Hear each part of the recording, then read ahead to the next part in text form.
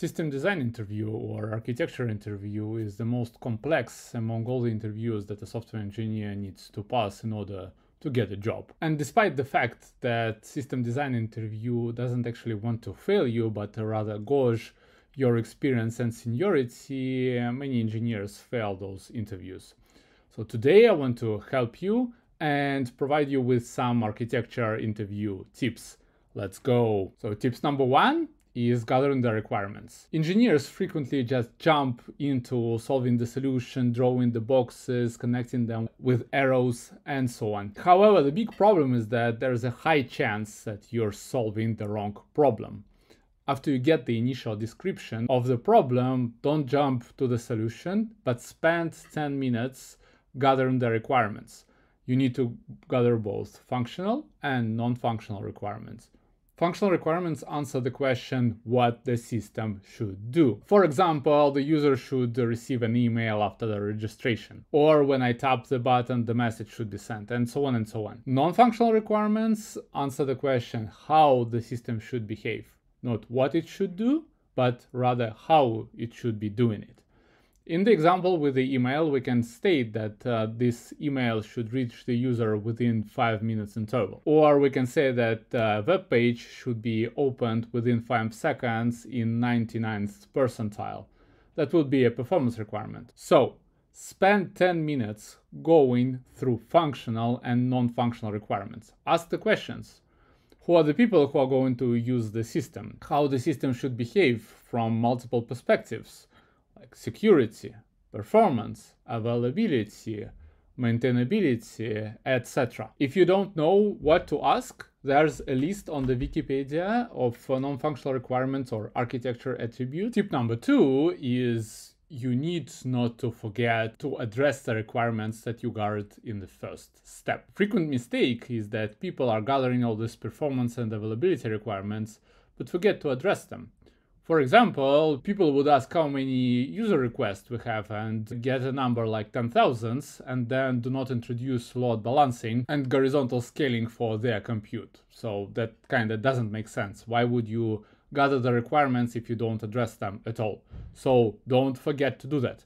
In order to help yourself, at the end of the designing phase, go through all the requirements and check if you have addressed each of them. Do you want to know how to design proper software systems? Do you want to grow to a senior or staff engineer positions? I developed a business-oriented system design course specifically to achieve those goals. We're gonna learn how to identify and gather the requirements and also prioritize them, how to address performance, security, reliability requirements, how to document software architectures, and how to make architecture decisions. The course consists of 10 lectures, 10 home tasks, and the final work.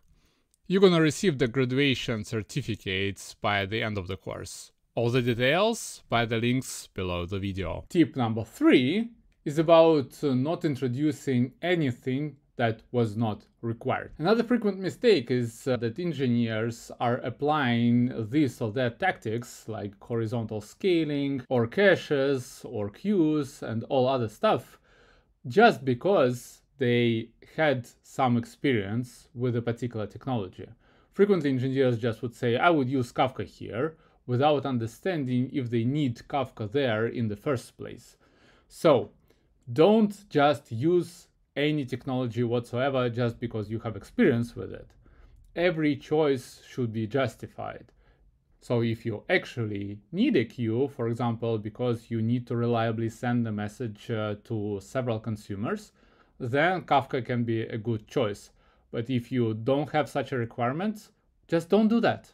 Doesn't make any sense. Okay, next tip is be mindful about your time. In order to get better seniority at system design interview, you should be shown this seniority from all the perspectives, and time management is one of those.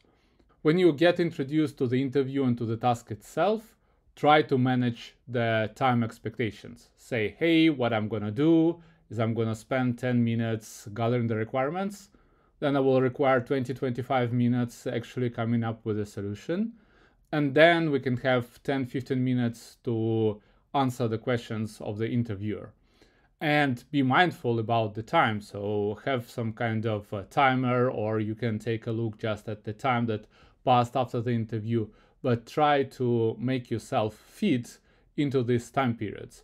And you can highlight this. So for example, after the first 10 minutes while you were gathering the requirements, you can say, hey, the time for gathering the requirements is left, so let's proceed to the actual solution. Why it's important? Because for the system design interview, we'll have like 1 hour or 1 hour and a half.